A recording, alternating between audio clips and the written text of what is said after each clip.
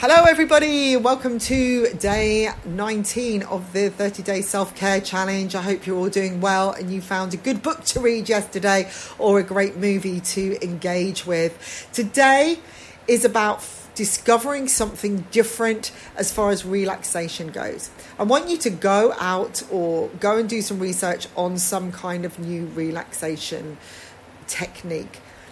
Maybe yoga, tai chi, walking, maybe it's just simple stretching or meditation if that isn't something you do, maybe manifestation, visualization, maybe mindfulness. There is a whole load of stuff out there. Ho'oponopono. Just go out there, just put something in Google if necessary, and just find a list of different relaxation methods and do or choose something that you've never done before. Find a video on it if it's an exercise method, or if it's relaxation, maybe find a new meditation to do that you've never done before.